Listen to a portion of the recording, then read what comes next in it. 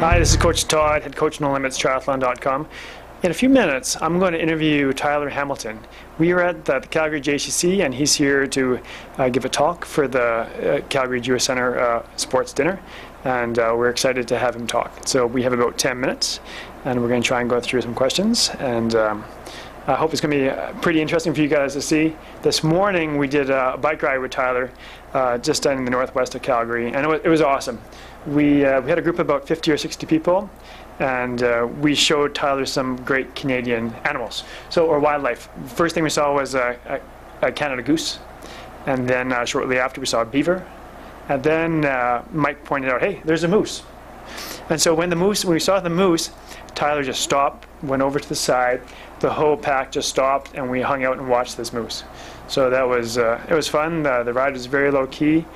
He did a great job keeping everyone together. There were some fast riders, some medium speed riders, and some slow riders. And what we would do is we'd ride as a pack, and then we'd stop, regroup, and continue that way so everyone got to hang out with Tyler. And he made his way through the pack and talked to most people, and so everyone could have a few moments with Tyler and have their questions asked. So we're about to do this. Mike's my videographer for tonight. Thanks, Mike, for doing this. You're welcome, Todd. And Tyler should be here momentarily. So we're pretty excited.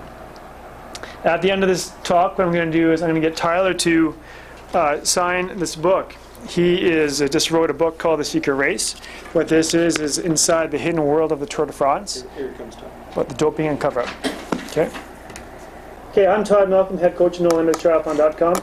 Tonight we have a special guest appearance by Tyler Hamilton. So thank you very much for doing this, Tyler.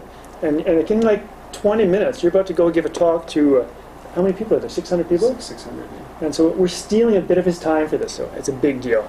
This morning we did a group ride with about 60 people, and we showed Tyler some of Calgary's best riding. And you saw a beaver, I saw goose. Yeah, Canadian goose, a beaver, and a moose. And a moose. A moose. It was great. Amazing. I'll never forget today's ride. So I think many people feel the same way. Really? Oh, cool. You know what? Cool. It's going to be with me for a long time. I really enjoyed it. Cool. It was a nice social ride. I mean, it seemed like everybody had fun. Really obviously we lucked out with the weather. And yeah. So we got some short questions for you. So you are the author of The Secret Race. Now, yeah. I'm not going to go into much about the book, because I think I'm a huge fan of the book, but I think if you want, we talk about the book, buy the book. Okay, I'm going to keep it like that. At the end of this, I want you to sign it, and then I'm going to give this away. Oh, cool. To some people on my website to Cool. make a little, some kind of a question they got to answer. Yep. And then we're going to make a draw. And then Oh, cool. they're going to win it. Good for you. Quick questions. Now that your secret life has been exposed, how has your life changed? Oh man, it's taken a 180-degree turn. Like, yeah, and it was just by telling the truth. Like I had no idea. Like I almost makes me want to cry, because it's yeah, I was hiding the truth for a long time, and a lot of that's in there. But this book isn't for everybody. It's heavy. It was one of the hardest things I've ever did in my life was to write this book. I'm proud of writing it, but not necessarily proud of what's in there. But I feel very lucky. I feel very fortunate to have kind of come out the other side, and to be. Yeah, I'm very fortunate. So the story is basically about you in your pro cycling career, and you were basically doping with many other people, and then at the end you came clean and said, "This is what I've done." And yeah, but it took me a long time to come clean. I didn't come clean right away. That's right. I was ready to go to the grave with it all. That's right. It took a grand jury subpoena for me to come clean. Right. So. But when you think of it, I mean, that was that grand jury subpoena was like the best thing that ever happened to me. That's awesome. Yeah, for sure. So on our ride today, we're talking about honesty. And I know that, I think in your book you said your family crest would be about honesty. Yeah. Right? So how important is honesty now to you? Do you tell the truth about everything now? It's so important. It's so important. And yeah, I'm all about the truth. Like, I can't tell a lie anymore. It's awful. So don't even test me, because it sucks. Like, I mean, you know what I mean? Like, sometimes, like, I can't lie anymore. I know he said not to test you, but I'm going to test you today. We were both skiers growing up. We're both downhill skiers. And What's the story? Like, I already forgot the story, but now well, it's... the thing is have you ever jumped off chairlift? Oh, sorry. Bleep that out. Yeah, I did. That's it. That's the only question about Oh, no, but it was worse than that. Attitash ski area back in New Hampshire. I'm sorry for jumping off that chairlift during a downhill, like a downhill race. Did you have downhill ski zone? Yeah, but it was a training day. You know how they have a downhill ski race? You typically have 2 training days and then a race day. Yeah. And one of the training days, it dumped a foot of powder. So myself, Eric Heider, and Chris Davenport. Chris Davenport's gone on to be a world-known skier, extreme skier. We all jumped off the chairlift. Yeah, sorry, Chris. And but it was awesome. It was awesome. But we almost got the whole race canceled. But nobody ever knew it was us.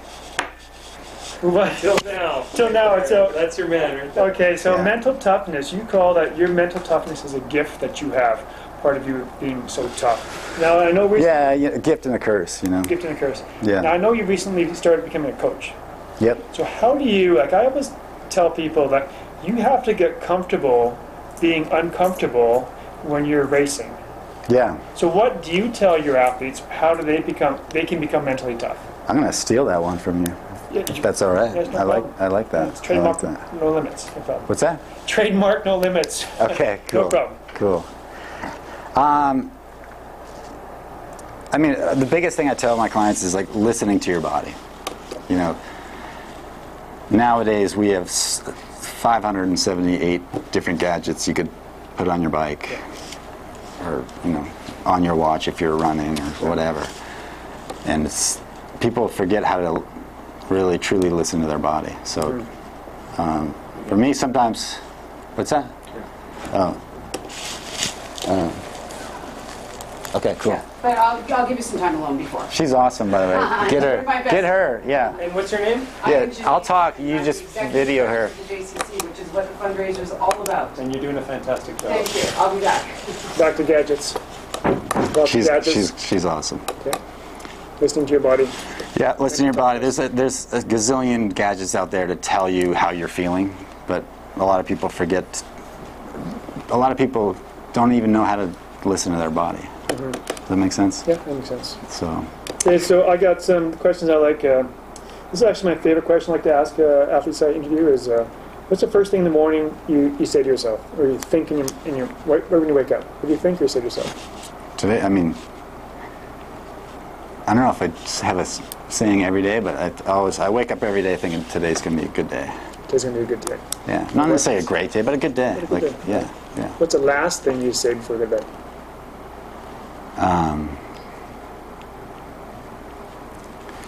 That I'm an idiot, I guess, I mean, I've told myself that many times, like in the middle of the night, in my, the conversations in your head, Yeah. So, All right. yeah, that's the last thing I say to myself. We're both coaches now, Yeah, which I think is awesome. yeah. I consider myself a teacher. Teacher, so.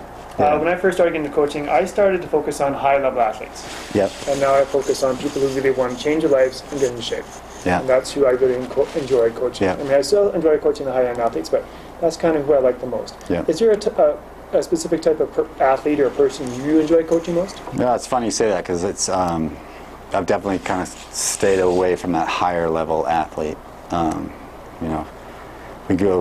We make a point of just not working with any professional athletes. We're geared towards more recreational type cyclists. They can race a little bit on the weekends, if that's what they choose to do, and as long as they're having fun with it. Right. But if they're not having fun, like, I'm going to be the first to say, like, maybe I'm not the right coach for you. Right. Like, here are some coaches, back where I used to live in Boulder, Colorado, that are going to be a little bit more maybe number savvy than me. Like on today's ride, I was watching you, you're out on your bike with sneakers on, and you cut corners on the grass. I'm like, this guy's having fun. Yeah, I had a blast today. I had a blast. It was I had a a lot of blast. fun. It was cool. A lot of fun. See if I can But yeah, I mean, at the end of the day, if you're not having, whatever you're doing, whatever sport you're doing, or whatever profession you're doing for work, if you're not having fun with it, if you don't enjoy it, like, it's not worth it. Any job, And I always said that about cycling, like, but obviously it went over that point, for a few years there. But yeah, it's you got to have the passion. If you're not passionate about it, then shoot, there's a lot of things to do in this world, you know. Sure. And she's another thing, another sport, another job, whatever. You've done a lot of interviews in the last year, right? So Yeah. with some pretty big names. And what's one question that you wished people asked you, but they never ask you? I had some great questions today. I don't know if this is like the biggest question. I mean, certainly not the biggest question, but like somebody asked me today, who is your favorite teammate? And I think I've never answered that before. Nicolas Jalabert, the younger brother of Laurent Jalabert. Right. And I could talk to you for 2 hours about Nicolas Jalabert. So. Talked about it. Yeah, I talked about him in the book, yeah, but I could talk to him I could write almost a half a book about him for sure. So he's got a special place in my heart. So Awesome. and yeah, younger brother Laurent Jalabert, stand-up guy. Tyler, that's it. I'm going to let That's you go. it? Well, Cool. I want to I'm sorry. thank you very Sorry, I much. got No, rushed. it's totally fine. Taking this time for us is No, this is huge. cool. Oh, So this we're is very cool. grateful you did it. Cool. Went Best of luck to sign the book. you and your company. You're doing an awesome thing. Yeah, You're same doing thing with awesome. you, too. Oh, thank you. And if we can help you out in any way, We'll be in touch for sure. give me a shout. Okay, thank And you. The head coach is Jim Capra. Sounds He's good. the man. Okay. He's the man. So that's it, guys. Hope Tyler enjoys his time in Calgary and your journey in life. Thank you. So Thank you that's very it. much. Thank Everyone else, that's it. Happy training.